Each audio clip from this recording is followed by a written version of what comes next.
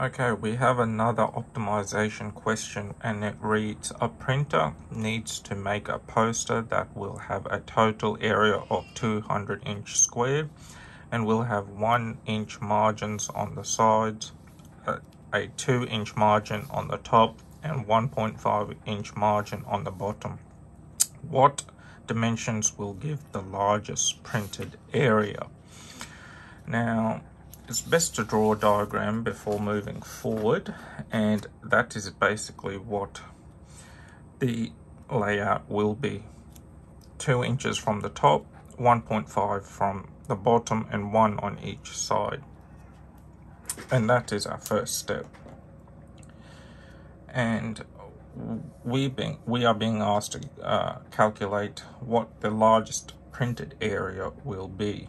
Now, we know the largest printed area will be equal to its length by its width. Now, we know that its length is given as such like this. However, we need to come in 1 inch from each side. So we will get the length minus 2 inches, and the same for its width.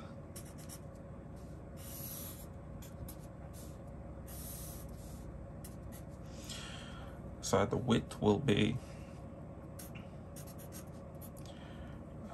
W minus 3.5. And I'm not going to expand and collect like terms, as I'm just going to leave it as is at the moment. What I am going to do is go to its constraint.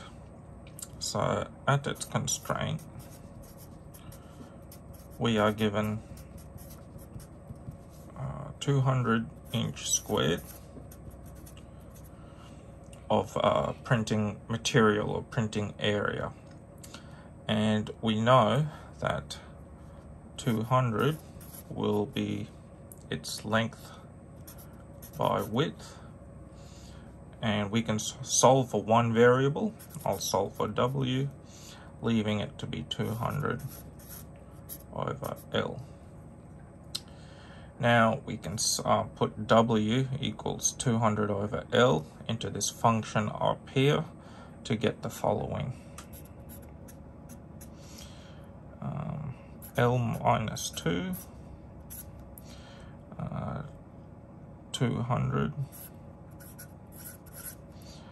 take away over L, excuse me, take away 3.5. Now I'm going to expand it, and we will get 200 minus 3.5 L minus 400 over L plus 7.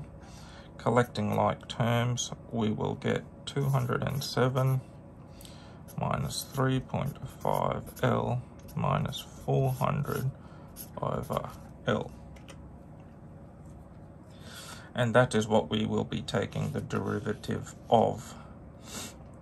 And in doing so, we will get A dash being equal to negative 3.5 minus 400 over L squared. And we're going to set that equal to 0. And that will be our next step. So set A dash to 0, we will get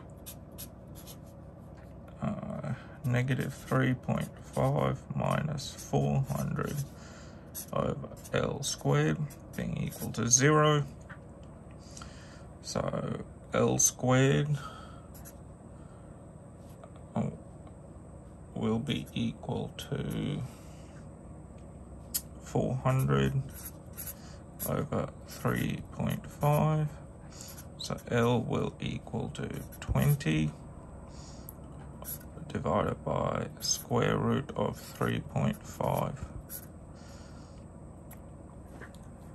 And that would be its length. Now we can solve now for its width by putting this back into our constraint function.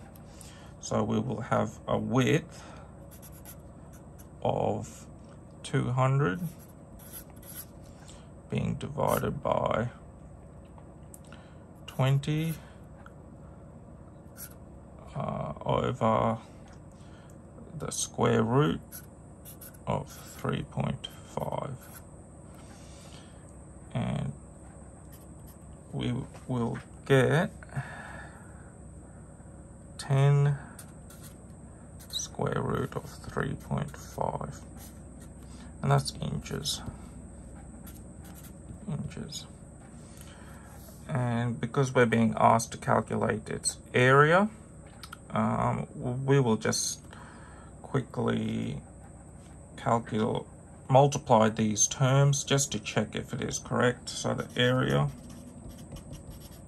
which we know as length multiplied by its width, the length is 20 over 3.5 multiplied by 10 under the square root of 3.5.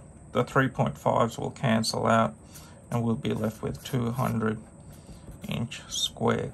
So we know that its length is 20 divided by a square root of 3.5, and its width is 10 square root 3.5, and they're both inches. So we know that to be correct, and they would be our dimensions that would produce the largest area.